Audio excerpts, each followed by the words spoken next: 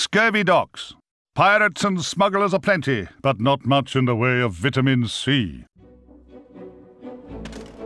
Ah, smell the fresh sea air, Dan. Actually, it's not very fresh, is it? Oh well, at least the view is pretty. Welcome to Scurvy Docks, a seaside playground for the dregs of Gallowmere society. Pirates, smugglers, strumpets, knaves, rascals, blasphemers, finks, loafers and scallywags of every kind. It's worse when the weekend crowd turns up. Oh yeah, and the ghost ship docks here too, loaded up with Zarok's boiler guards. If I were you, I'd come back in the off-season. You could always head straight off to Dragon Island, but you'll need a boat. Try the harbour master, but he's kind of particular.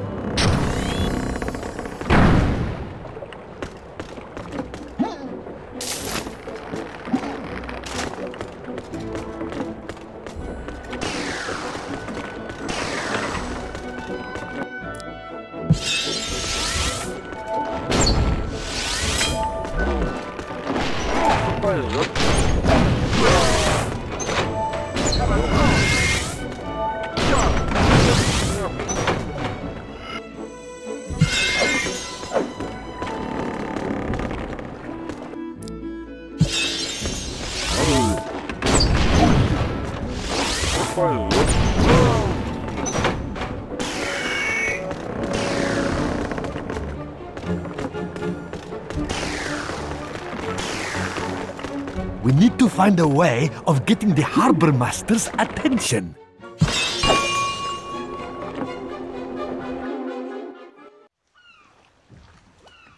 Right, what have we here then? You're not one of my regulars, I can see that. A boat? You want a boat? Not possible, I'm afraid. The Seafaring Charter, Chapter 3, Rule 7, only pirates can rent pirate boats. Got standards to keep up, see? Next! You are a pirate? Yes, of course you are. And my name's Jolly Roger. Listen. You're a genuine buccaneer, wears tricorn hats and eye patches. They have peg legs and parrots. I know these things. I meet pirates on a professional level every day of the week. Now keep out of my way. Blocking my counter is a serious breach of health and safety, and I've got a ship returning as we speak.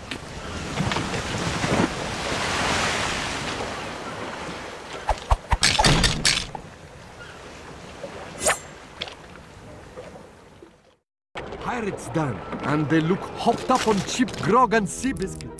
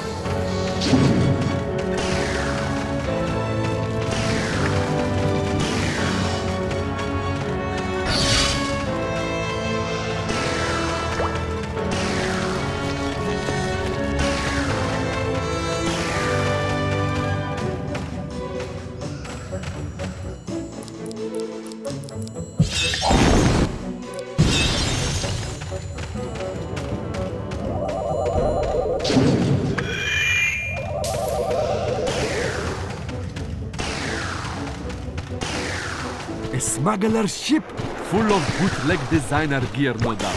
Come on, I love a bargain.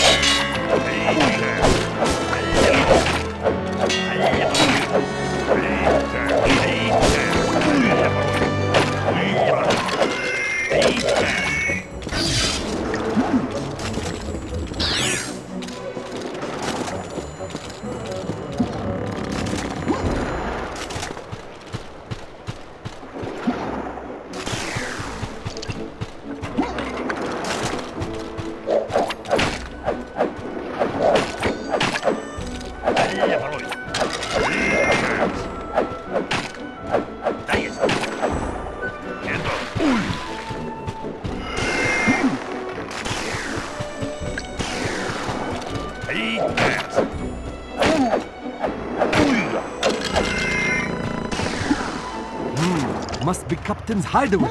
That or someone like decorating with nautical theme.